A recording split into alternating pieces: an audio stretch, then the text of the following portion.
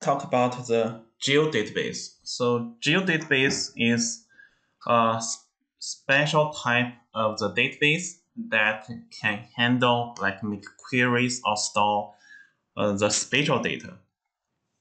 So geodatabase has been recently developed and also by Esri. Okay, so a lot of products that we are using in geography, like in ArcGIS, in GIS, are developed by Esri. So this type of the database that can support both vector data and also raster data and also non-spatial data. Okay, so vector data, raster data, and also non-spatial data.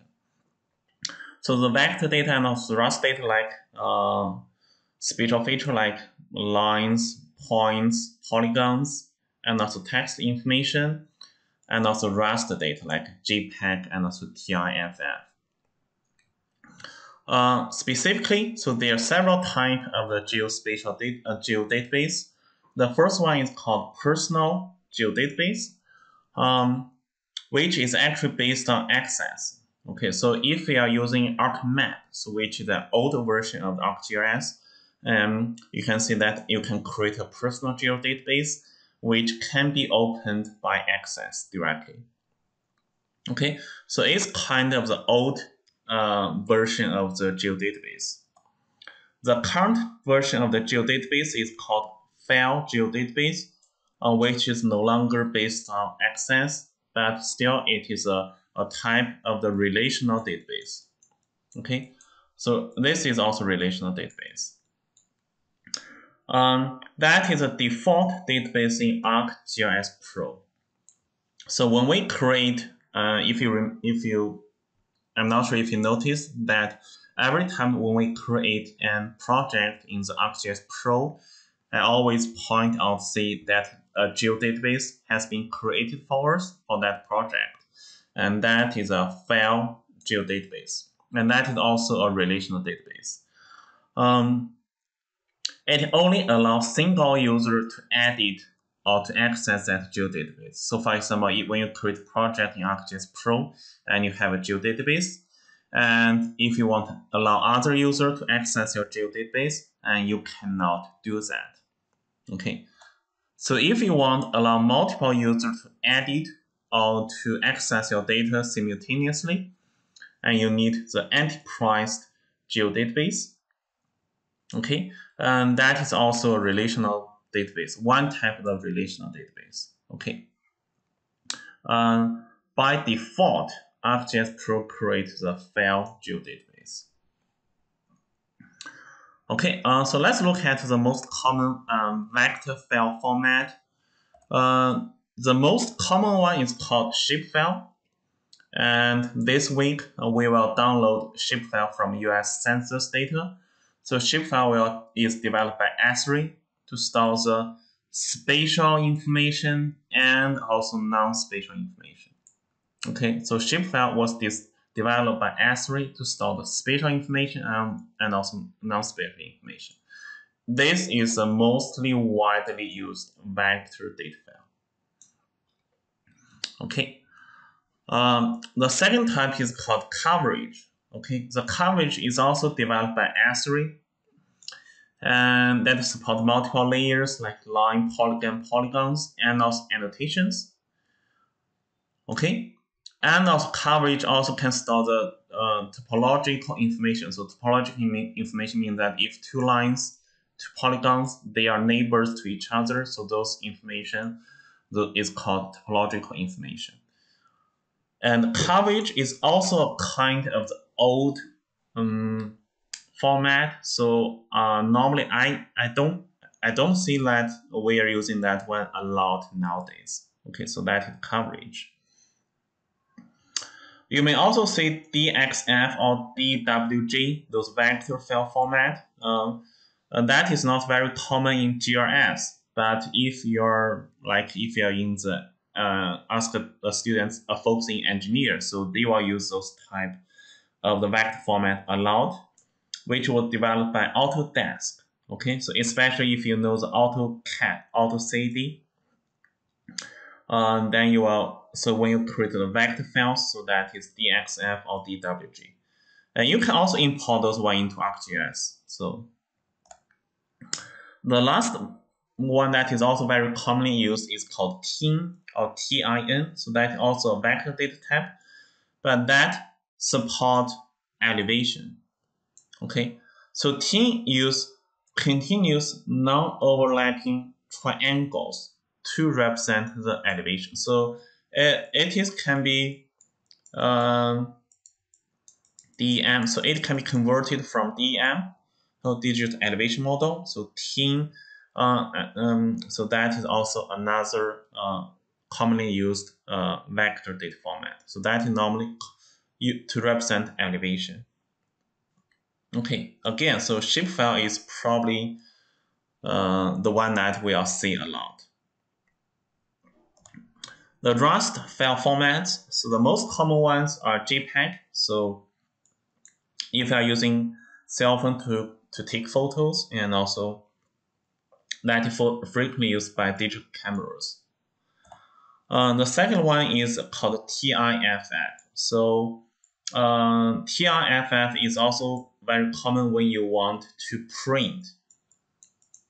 Okay, so when you want to print something that out, and you will choose TIFF because it can be saved in either RGB color spaces or CMYK color spaces. Okay, so additive or subtractive color spaces. We will talk about those two types of the color theories later this semester. So RGB and CMYK.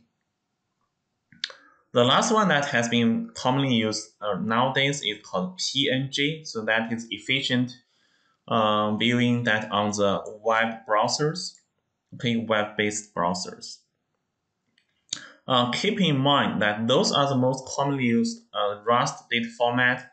However, those data do not contain the spatial information, so those data itself does not are not georeferenced.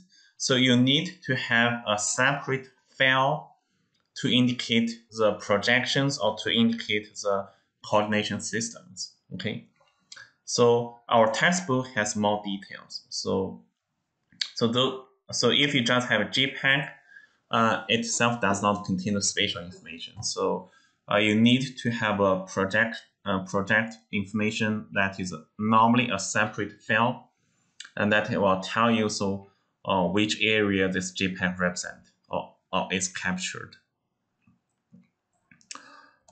Okay, so let's look at how the data in ArcGIS Pro. So in ArcGIS Pro, so normally we have a working folder, and we have this file geodatabase. So every time when you create a project, so they will create this file database for you. So within the file database, you can have those spatial features that we just talked, like polygons, polylines, points. So those can be shapefile, or those can be the spatial features, feature classes.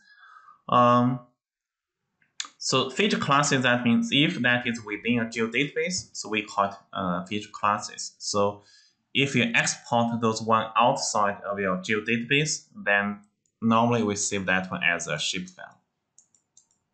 Okay. And also you can have those Raster data like the DEM and also the air photos. Okay. So in the file database, you can also have the dataset. So dataset is a kind like a folder or subfolder that within your database. So you can put multiple features within a dataset. So you can consider a dataset as a folder within your database. Okay, so you can have multiple features within that folder. Here you can also have the other vector data, like this one is created by DWG, so that is developed by Adobe. And also you can have individual shape files. Okay, so again, so if that outside the geodatabase, we normally save that as a shapefile. if you import that one into your geodatabase, so that is called the feature class. And we also have the team. And also for the non-spatial data, you can the most common one that in GIS is called the DBF. Okay, so deep-based tables, so DBF, so that contains the non-spatial data.